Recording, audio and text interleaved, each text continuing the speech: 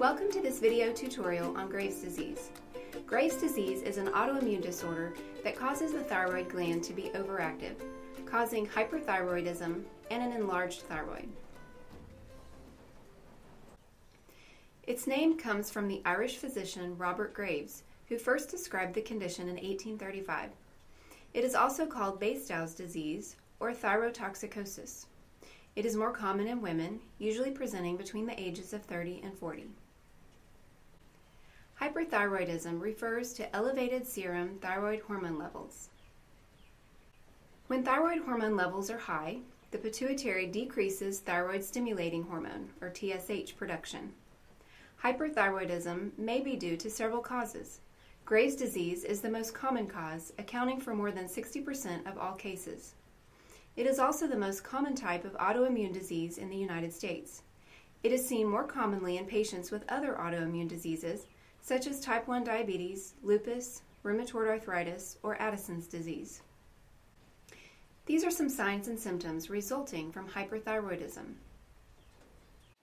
Increased metabolic rate, increased activity of the sympathetic nervous system, irritability, hyperactivity, hand tremor, hair loss, muscle weakness, insomnia, excessive sweating, fast heartbeat, heat intolerance, diarrhea, and weight loss despite increased appetite.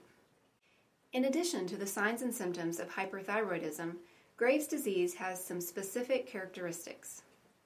A goiter, which is an abnormal enlargement of the thyroid gland that is smooth and diffuse.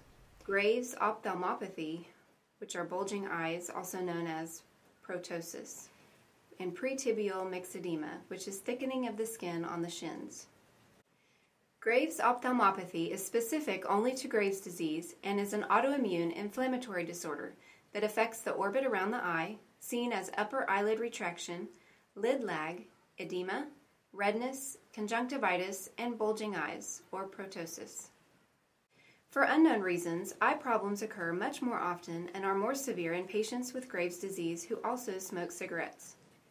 Mild cases are treated with lubricant eye drops or nonsteroidal anti-inflammatory drops. Severe cases are treated with steroids or orbital decompression surgery. Thyroid storm is a rare severe manifestation of hyperthyroidism, usually seen in a patient with Graves' disease. It is a medical emergency manifested by a severe increase in metabolism, usually precipitated by a major stressor such as infection, trauma, or surgery. It can also occur when a patient is inadequately treated or stops taking prescribed therapy.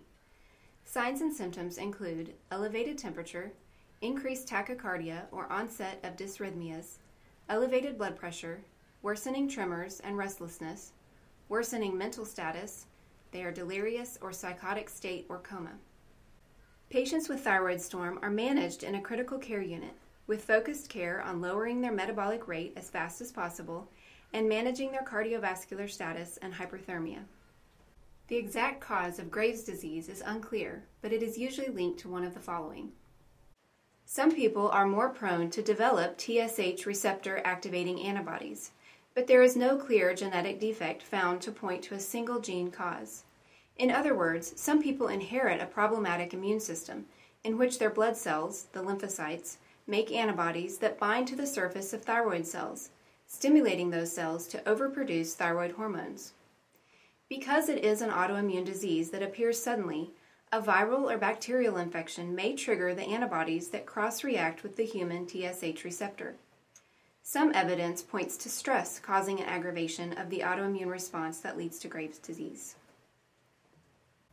There are several ways to diagnose Graves' disease.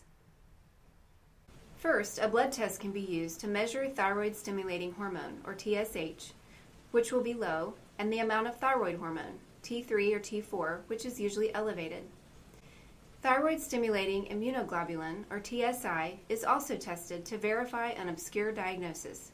It is an autoantibody that mimics TSH by stimulating the thyroid cells to secrete extra hormone and would be positive. An ultrasound can be done to define the size and condition of the thyroid gland. And then the evidence that the hyperthyroidism is caused by Graves' disease would be seen as the disease-specific Graves' ophthalmopathy, a goiter, the enlarged thyroid, and family members with thyroid or autoimmune problems. There are a few treatments for Graves' disease, including antithyroid drugs, radioactive iodine, or thyroidectomy surgery. Generally, hyperthyroidism due to Graves' disease is easily controlled and almost always successful. The two commonly used antithyroid medications include methimazole or tapazole and propylthiouracil or PTU. These drugs reduce the production of thyroid hormone. Treatment must be given for 6 months to 2 years to be effective, and after cessation of the drug, the hyperthyroid state may recur, or in some cases, the patient may go in remission. Radioactive iodine treatment has the advantage of having a much higher success rate than medications, but a major side effect is the development of lifelong hypothyroidism requiring daily treatment with thyroid hormone. Surgery for hyperthyroidism is usually reserved for one of the following: failure or contraindication for radioactive iodine therapy, large goiters that are compressive, or simultaneous thyroid cancer.